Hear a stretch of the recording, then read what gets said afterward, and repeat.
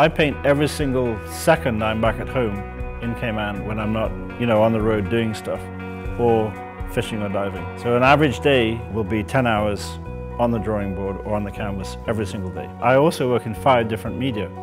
Oil paintings, acrylic paintings, the bigger format stuff, because I like to represent the animals as close to life size as possible. But watercolor has become my favorite medium to use, and I use it for nearly all the Tervis designs, the t-shirt designs.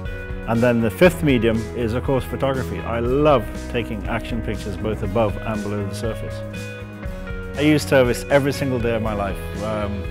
I have a cup of water by my bed. When I get up in the morning, I have coffee and drinks through the day. And if you have an adult beverage in the evening, a cocktail in a Tervis, for sure.